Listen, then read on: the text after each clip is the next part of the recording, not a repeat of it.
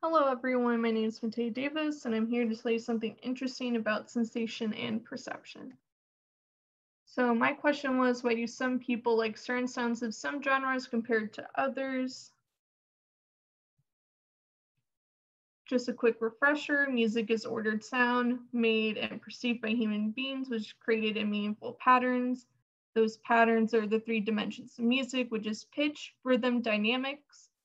Finally, how is the music perceived in the brain? There's usually higher activation in the right temporal lobe through the secondary auditory cortex.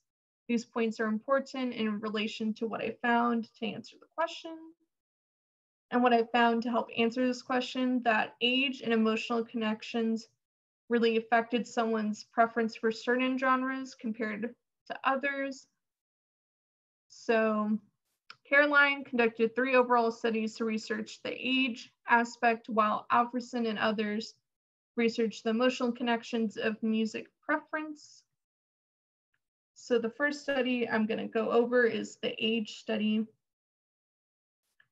which is to investigate in the first study the differences of music listening as an indicator as effective regulatory preferences among the age groups, which just means emotional regulation. While the second study was to compare the music listening choices of the individuals from different age groups from the first study to help provide a behavioral indicator for the emotional regulation preferences, while experiencing affective states varying in valence and arousal levels, which just is defined as regulatory motivation of pleasantness, unpleasantness, and just arousal levels relating to that. So whether or not someone was really pleased by the music, unpleased by the music. And finally, the third study was just a replication of the second study. And what they found was older adults liked music that had more pleasantness to them, while there was less arousal, which can mean softer rhythm, less dynamics. Then middle-aged adults only differed from older adults than time spent listening to music with higher arousal, which kind of shows that during middle age, that music preferences kind of switched dramatically. And then finally, furthermore, it became evident that older adults' levels of tension were reduced more strongly from before to after music browsing than any other age group, which I found pretty interesting. The next study is focusing on emotional connections to music. The aim of the study was to investigate changes of cortical activity in elderly healthy adults during stimulation of emotional music, neutral or silence.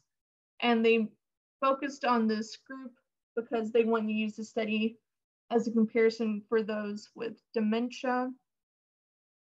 And what they found is the right temporal lobe showed a highly significant increase when they're listening to emotional music compared to resting in silence. There was some activation of the right temporal lobe when listening to neutral music, but it wasn't as much as the emotional music. And then finally, even though there are individual differences, with the 9 participants reporting that emotional music had caused a highly intense experience compared to the remaining 3 participants, which reported neutral or less intense emotions, which could also play a factor into someone's music preference. Some people may want to feel more intense emotions. Some people may want to experience less intense emotions. It just depends on the person. And because I'm focusing on music, just a couple fun facts relating to music preference. The average American in 2019 listened to 26.9 hours of music per week, while the most popular genre of that year was K-pop, and the least popular genre of 2019 was jazz. And thank you for listening to my presentation. If you have any questions, comments, reply down below, and I hope you have a wonderful break.